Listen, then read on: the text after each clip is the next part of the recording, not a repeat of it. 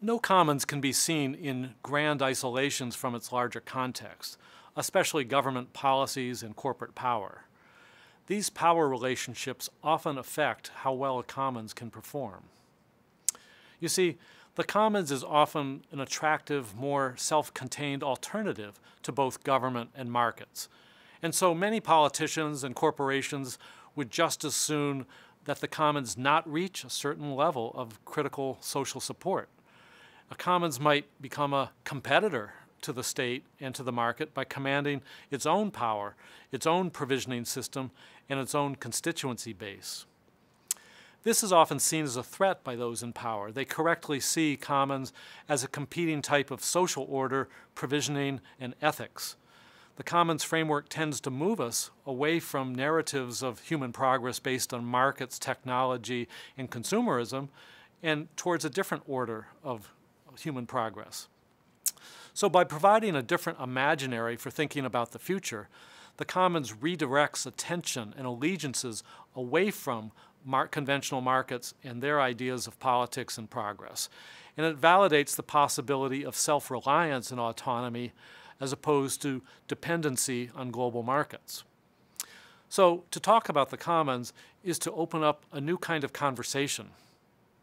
Many powerful institutions and elites would prefer not to have this kind of conversation.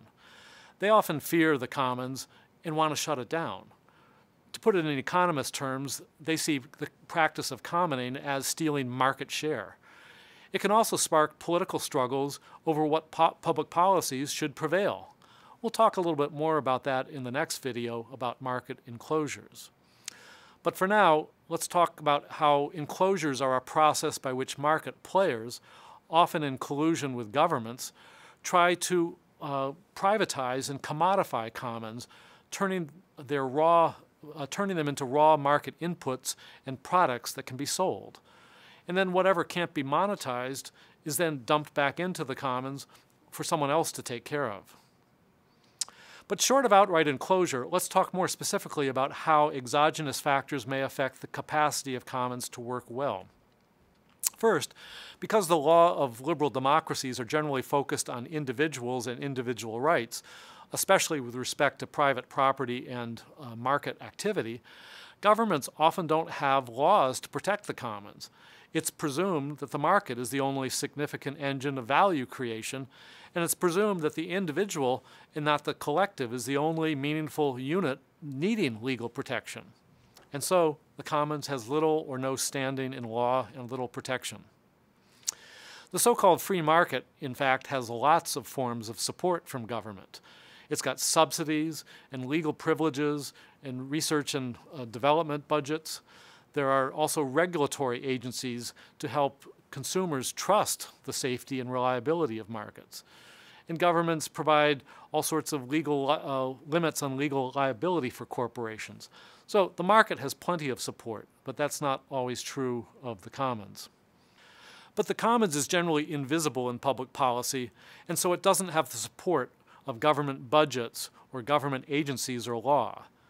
This makes it harder for commons to form in the first place, and to finance themselves, and to protect themselves and their resources from enclosure.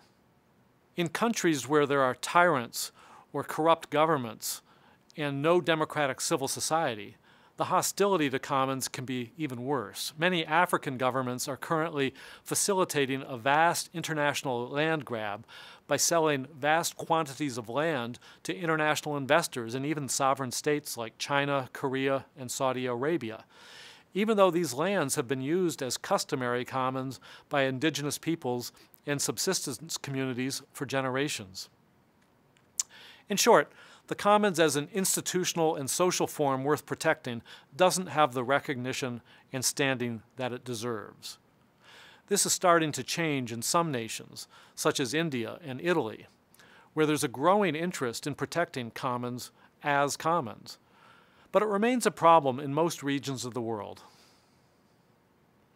Where a commons can protect itself from exogenous forces through the creative use of law, they can often achieve great things. One of the best examples is Linux, the free and open source computer operating system. By ensuring that all innovations in the commons of software code remain available in the commons and can't be appropriated by private corporations, Linux has helped fight the Microsoft monopoly over the computer desktop, and it's made software markets more open, competitive, and user-friendly. The local food movement is another realm in which various types of commons, community-supported agriculture, farmers markets, permaculture, slow food, have helped people escape the dominance of industrial agriculture and reclaim some control over the types and quality of food they can buy. This is especially an issue in the United States, where so much of the food system is dominated by large corporations who raise animals in appalling conditions and produce foods with dangerous chemicals and GMOs.